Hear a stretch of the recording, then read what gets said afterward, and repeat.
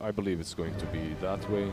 And it's interesting the way this matches up against the Ember Spirit, because it used to be that... What is this? Well, he has what? 10,000 games on Dark Souls. Wow, we need to talk, buddy. He's practiced a lot.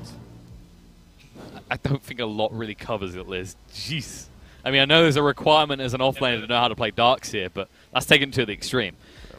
So we're in this match, and the thing I was going to mention is kind of interesting the way the Wind Ranger matches up against the Ember, because it used to be that this lane was pretty Wind Ranger favored. Wind Ranger flavored. She's cut into pieces, right? Because of the Flame Guard. You just cancel out with a good power shot, right? Yeah, but at the same time, a long time ago with Ember, you could just go with Poor Man's Shield, and then you wouldn't really care that much. Right now, you don't have that.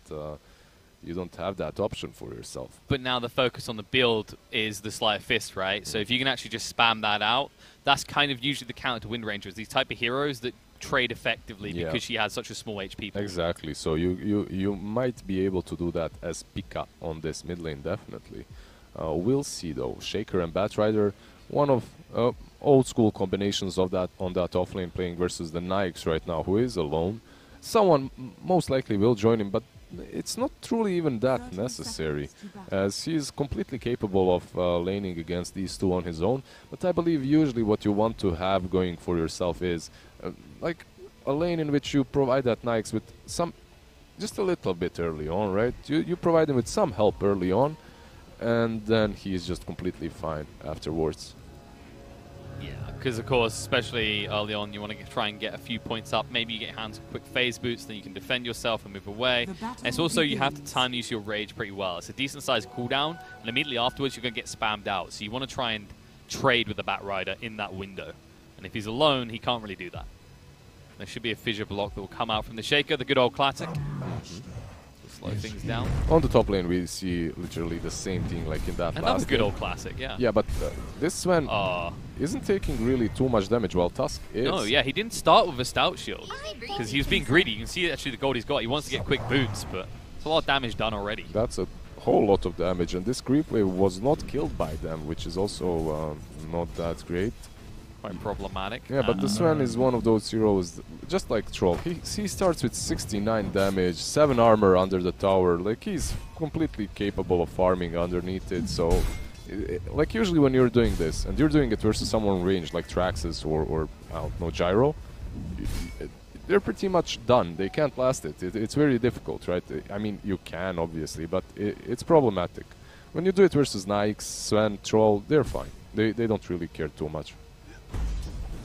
Meanwhile, mid is looking pretty even so far, and level 3 should be quite revealing. I expect him to likely go for the second point in the Flame Guard just because of how easy it can be to sidestep the power shot, especially if you're on the creep wave because of the reduced damage. I think Ember should actually be completely fine on this lane. I don't think Windrunner... It's the other way, if anything, that you can potentially kill the Wind Ranger. We'll see, exactly. We'll see how Cupid plays it and how Pika plays it, but the truth be told, I mean, I haven't seen Cupid play for a while, as he hasn't been in many teams, but like, he isn't a mid player, so we'll see if he can handle this Ember.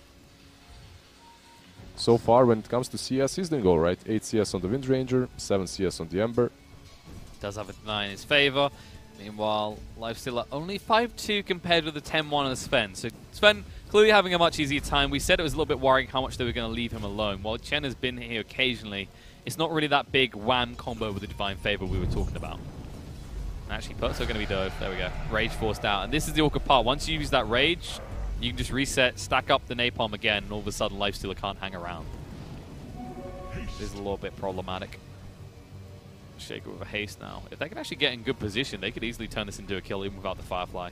Very unlikely, to be honest. Rage on cooldown again. Rage on cooldown, and these heroes are pretty tanky. You can't really do a whole lot here. Chen coming in with the level 4 Hellbear, it's pretty decent. You get the 10% magic resistance on heroes, so it can work out well for them. Public. Won't work out for Shaker. Public, be careful here. They won't pursue this though, because they just use the Rage. They're aware the Firefly is available again. However, Siri is practically out of mana at this stage, because he can pop 2 more Napalms, then he doesn't have enough for Firefly. I think they made a mistake, but let's see just what Luft is doing on mid. Luft, actually, Luft on German. is trying to actually gank here. He's got level 2, he's holding a point, he has got the tag team, but... Yeah, he's not going to do anything, it seems like. And the mid lane is pretty much equal. Once again, 15 CS on Ember, 15 on the Windrunner. But I want to talk about this offlane. I believe it would be much better for Shaker to rotate somewhere else, and then you leave this Batrider to creep skip, as they can't really stop him. Chen alone can't really do a whole lot.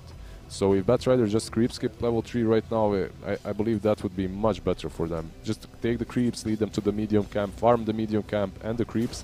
Instead you're fighting into a Nyx. You can't use Napalm on him, as you're just giving him sticks. As you can see, this Nyx is always 100% HP, and now with the Ghost, they might even kill him. Yeah, that's a lot of slows coming out. Sarah's going to try and retreat. The problem with Firefly is you cut the trees as you go. The first blood is drawn, because Shaker did go back to base. Yeah, the Ghost is definitely... Ghost and Harpy are possibly the best creeps that you can get early on. The small Purger guy is also good. I believe he picked him up right now. No, he picked up the... Yeah, he's got the small one. Yeah, he's got the small one, so you have the Purge for Sayori now too. Fighting up against Papa Big Boy here, because he can't get his hands on the Unholy Aura creep yet. So the Shaker is doing the right thing, rotating mid, but Batrider is not, as he's still bottom. And now with the Purges and the slow, once again, he's going to fall, it seems. He doesn't even have Firefly. There is a Purge Shaker, again, and it's too late. He's going to go down. Shaker, way too late to assist. And even if he reveals right now, Luft is moving across, and he's still holding 2 points. Yeah. He's level 3. I believe what he wants to do is take the bounties instead. At the same time, on the top lane, Darkseer is being dove, and well, he is diving very far in. And this is exactly what I think Batrider should be doing too. So he should be playing this game, in which he makes them go for him. Okay, Shaker, they dove him to the tier 2 that time. He revealed, and yeah, they went for the 2 points in the tag team. I was expected to get that kill, just in time for the runes as well.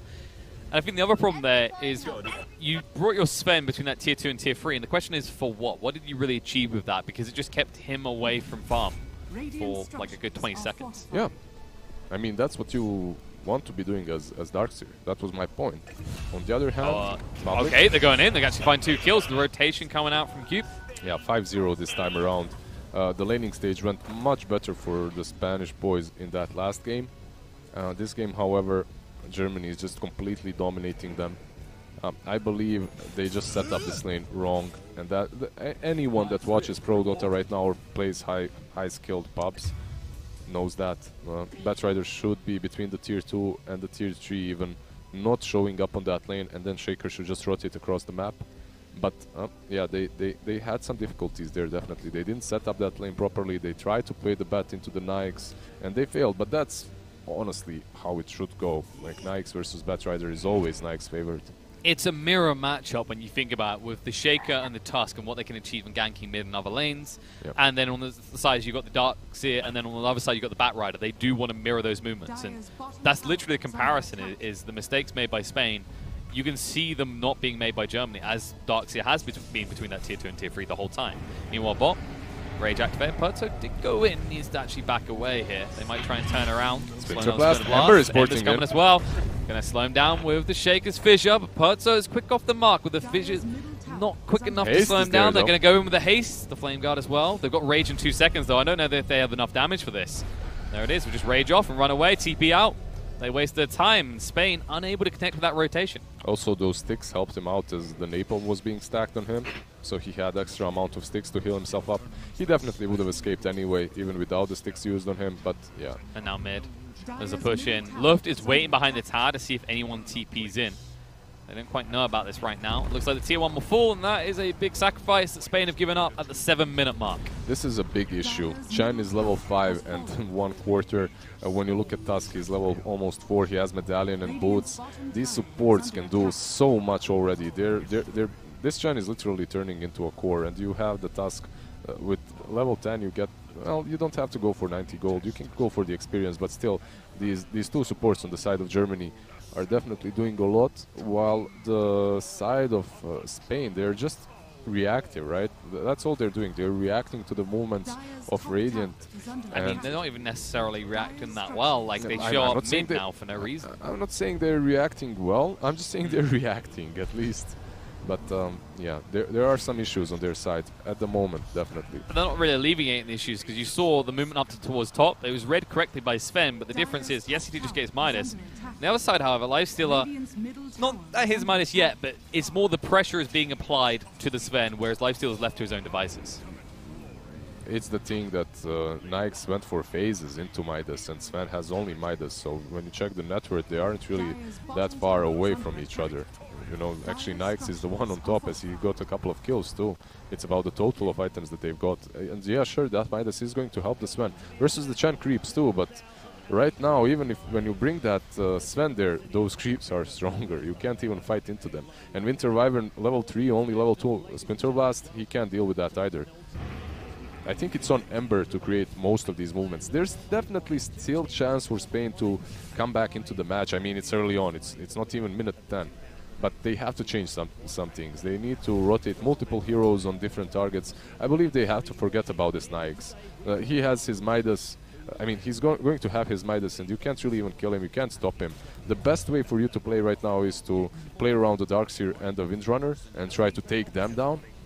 Especially the Wind Ranger, because he's second in net worth right now. Like, Cube is having a very easy game up to this stage. Yeah, getting that kill on her would be like so good for Spain. And the problem is, it's this power of Chen at this stage in the game. Look at this, they've already taken out all the tier 1s. Meanwhile, Spain, they've barely tickled any of the towers belonging to Winter Wyvern, chase with the rage. Open wounds on him means he's going to die, and actually Pikachu turned up as well. Invis Rune will be used just to walk away. He can't hang around. No dusts around. So no, but they don't care. They just burned through a tier 2 in a matter of moments. And they also burned through his flame guards with the iron shells used. They might just keep going here. There's nothing stopping them. 4 creeps already on Chen.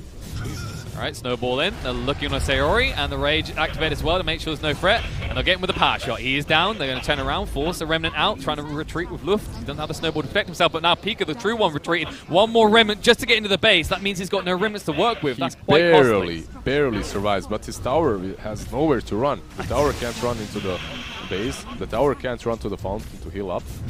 So it's gone, and now the Raxes are also falling very quickly. And if he comes anywhere close, he doesn't have a Remnant for 15 seconds. They're aware of this. They saw him use all 3.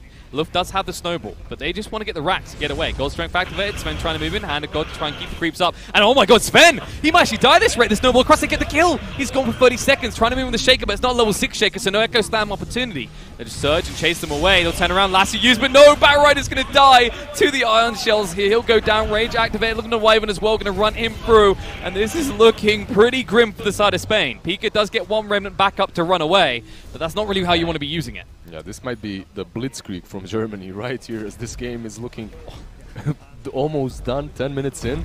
Well, they can't get the other lanes. That's the only good news for Spain, as they still have tier 2s remaining.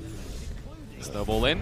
Oh, they're going to turn around to Pika. He doesn't have a Remnant still. A stun coming out, buys a little bit of time, but they're going to keep on chasing forward. Actually use the walk right to move forward. Sven going to be netted up here. Stun comes out and Chen power shot through, taking half his HP pool. I shot to block him in right now. Pertso chasing forward onto him. Cold Embrace to save his life, but now who will save the rest? They have to retrieve the Shaker, still on level 5, and they'll finish off the Sven. He's dead again. Fissure comes out into 2. Snowball forward. Shackle shot won't connect to anyone. That's a pretty deep snowball, and the Remnant up again. Pika, I don't think this man has used a single aggressive Remnant the entire game. They're just playing inside of their base and not backing out whatsoever, not even for an inch. You can see that, okay, with the port from the Windrunner, perhaps they're going to go back. But still, if you are dire, you can't punish this. It's quite worrying. Now they're going to move in. Oh, Shackle shot long range. Sayori, they slow him down. The tag team does enough damage. Pika, that's another defensive Remnant. This Ember has had no relevance to the game. The power shot through. They spotted him with the Hellbent. Now they're going to move in. Slowing down Pika. He needs to retreat. He won't find a kill to Luft. Instead, he's going to be the one who maybe dies here. Cold Embrace to buy a little bit of time. God Strength activates. Stun comes out in the Darkseer. There is a snowball, though. They'll buy their time, and they'll roll straight forward. They want to kill off Pika. They can't quite get him yet. Oh, no, they're going to turn around. Sven! He gets himself some kills, but he might go down from this. The Shackle shot held him in place, and now they need to get everyone out of the base. I mean, it's about damn time that they run out. I mean, they were getting away with so much. They were pushing their luck, and they'll finally be punished. Wind Ranger lassoed up. They'll try and run him through. He does have the Wind Run to work with, but he can't use it. The Siren Chains enables the kill. And he didn't buy that Mithril Hammer before dying. He died after. Shame on you, Cube. Such a bad I mean, move. It's not like he was doing anything else that whole time other than being just lassoed on the spot. No, I'm just kidding, because everything they did so far is just so good for them. There is Like, Look I at don't the know. Chen's net worth. 10k ahead. Chen has Helm of Dominator. What else does he have flying over to him? Is that mech, maybe? No, Vladimir's. Oh, he's gone for Vladimir's. I don't blame him. So he has full Vlads and Helm of Dominator 13 minutes in. I mean, these supports of theirs have done so much, and that's what happens. I said that Dar was playing a reactive game. They weren't even reacting at some point, and you have a Midas on Sven without power threats. I mean, obviously you're going to lose every single fight. You just don't have damage on that side. Oh, Chen has been found.